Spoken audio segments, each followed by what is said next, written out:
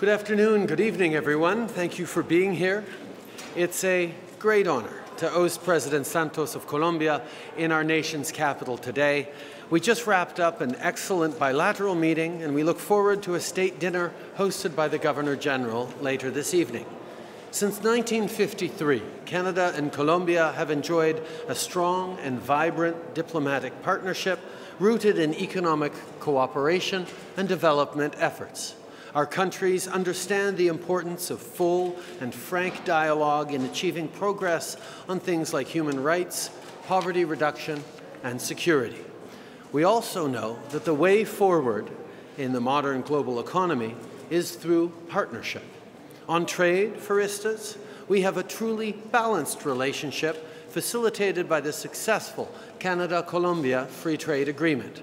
This agreement has been in force since August 2011, and we've seen tremendous benefits for both of our countries as a result. And our efforts are not contained to our own interests. Canada and Colombia work together in advancing shared interests at organizations like the United Nations and the Organization of American States.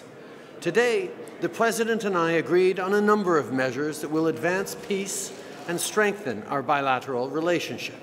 Let me tell you about just a few of those measures. First, we've agreed to work together to establish a bilateral police initiative. This effort will support post-conflict policing efforts in Colombia and will see Canadian police providing training, capacity building, and strategic advice to our Colombian friends. Canada is also pleased to announce that we will be deploying one of our government experts to Colombia to engage in important work alongside the Office of the UN High Commissioner for Human Rights. These initiatives build on the substantial assistance Canada has provided in support of Colombia's peace process. Dans le but de continuer à encourager la croissance économique, le commerce et l'innovation dans nos deux pays, nous avons pris part la semaine dernière à des négociations en vue de conclure un accord de libre-échange entre le Canada et l'Alliance du Pacifique. Ces négociations sont une excellente occasion pour nous d'établir les normes d'un accord progressiste et moderne qui profitera à tous les citoyens de nos deux pays. De plus, nous comptons élargir notre coopération dans le domaine du transport aérien grâce à un accord bilatéral. The relationship between Canada and Colombia is strong, bolstered by a dynamic Colombian-Canadian community of over 76,000 people.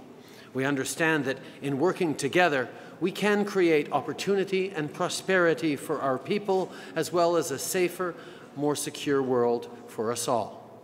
And in closing, I want to say a few words about President Santos specifically. As a fierce advocate for peace and security, the President has been resolute in calling for justice and stability in Colombia and indeed across the region.